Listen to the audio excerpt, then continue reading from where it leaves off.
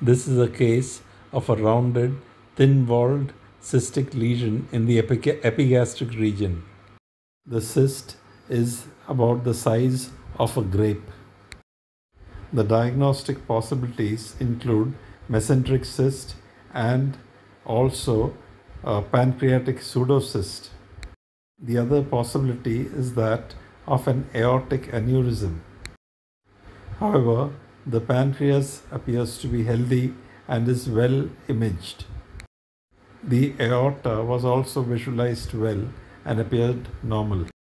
Thus, the diagnostic possibility is that of a mesenteric cyst. Mesenteric cysts can occur anywhere from the duodenum to the sigmoid colon. The cyst appears to contain clear anechoic fluid.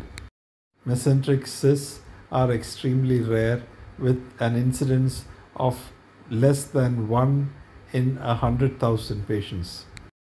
This patient did not have any symptoms pertaining to the epigastric cystic lesion. Among the complications of such a mesenteric cyst are torsion, infection, and hemorrhage.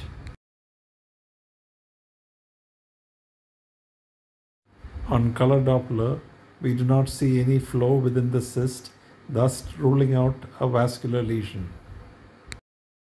The aorta is seen adjacent but does not appear to be connected to the mesenteric cyst.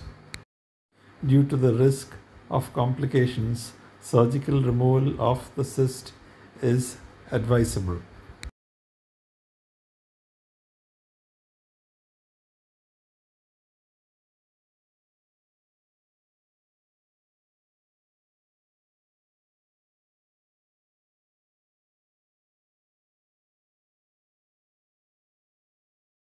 On color Doppler, we can see that the aorta and the inferior vena cava are to the right of the cyst.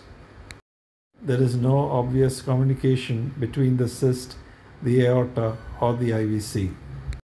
Flow is clearly seen in the great vessels but is absent in the cystic lesion.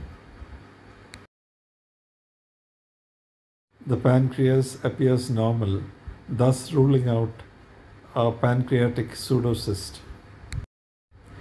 This patient was advised CT scan for confirmation of our diagnosis. Final diagnosis: mesenteric cyst.